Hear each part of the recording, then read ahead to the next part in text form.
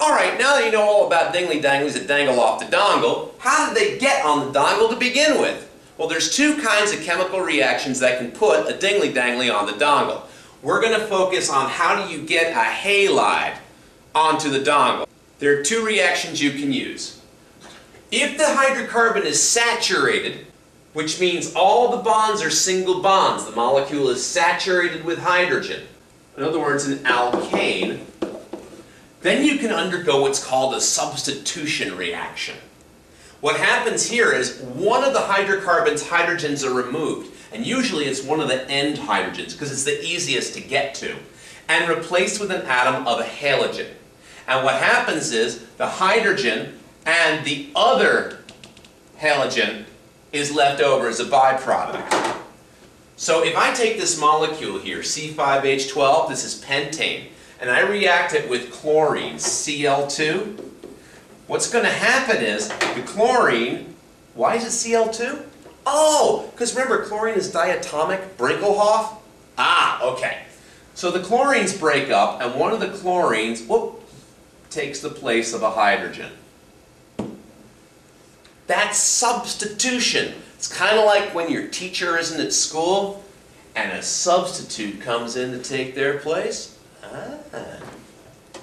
So one of the hydrogens is removed and one of the chlorines takes its place. C5H12 becomes C5H11 and one of the chlorines takes a hydrogen's place. And what's left over? That hydrogen and the other chlorine.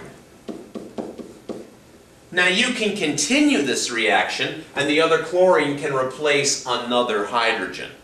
Does it always have to replace the end hydrogen? No, but that's the most common isomer you're going to get. Alright, what if instead of reacting with Cl2, we reacted with hydrogen chloride? Well, the same thing will happen. The chlorine will come over and replace the end hydrogen. Like so. And we'll get C5H11, and the chlorine will come in and take the hydrogen's place, and the hydrogen that was removed will bond with that hydrogen to form H2. Look, there it is. So that's substitution, where you substitute one atom for another. Have you ever heard of saturated fats? Those are long hydrocarbon molecules that have no double bonds in them. They're all single bonds, saturated fats. Have you ever heard of unsaturated fats? They have double or triple bonds in them. You ever heard of a polyunsaturated fat? That means there's multiple double or triple bonds in the molecule. What about monounsaturated fat? That would have one double bond in it. And then you could have a cis or trans fatty acid, but that goes a little bit beyond this course.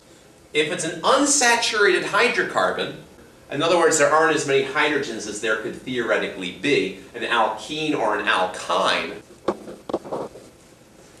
what happens then is what's called an addition reaction. Here we have a weak spot in the molecule. The double bond is stronger than a single bond, but each of the two bonds taken in turn are weaker than a single bond. Like, let's say that this bond has a strength of 1.0, and these two bonds have a strength of 1.6, which means each is 0.8. That means when a chlorine comes in, it's going to say, well, what's it easier for me to do? Replace a hydrogen and break that bond, or break the double bond? Now, you remember how it goes. Nature will do whatever it takes the least amount of energy to do. Nature is lazy. So when chlorine comes in, the double bond breaks. Now, when the double bond breaks, that creates additional places that these carbons can form bonds. And so the chlorines bond to either side of where the double bond was.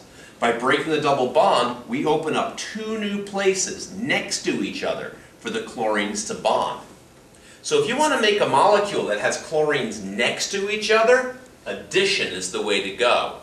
If you want to put chlorine on the end of the molecule, then substitution is the way to go.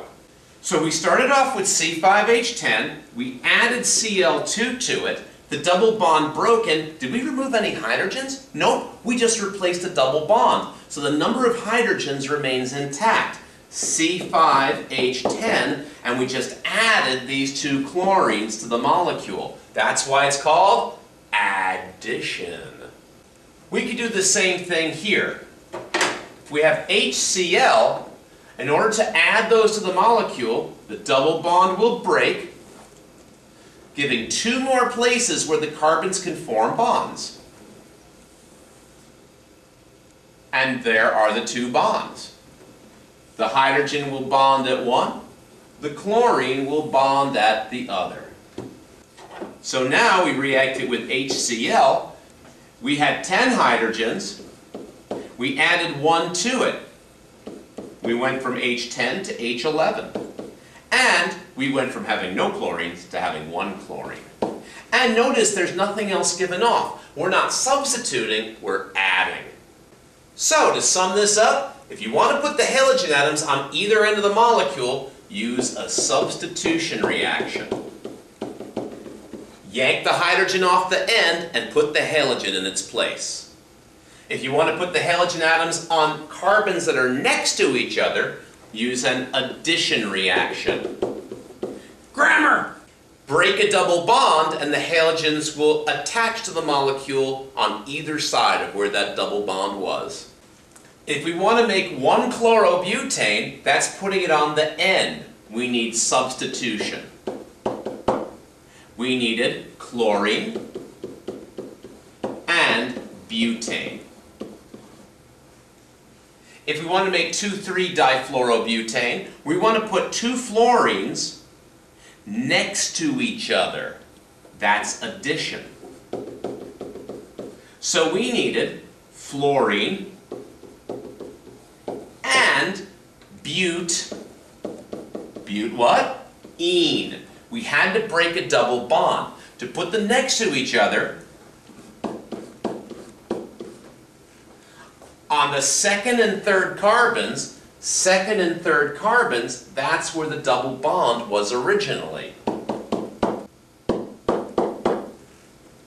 So which butene do we need? 2-butene.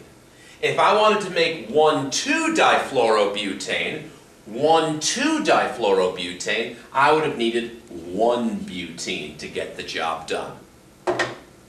When you take college organic chemistry, a huge amount of it is, here's the product we want to make. Now, what reactants do we need to make it? In college organic chemistry, usually you've got multiple steps. So just break it down. How do you make each step? How can you get that particular atom onto the molecule? In high school chem, this is as far as we have to go.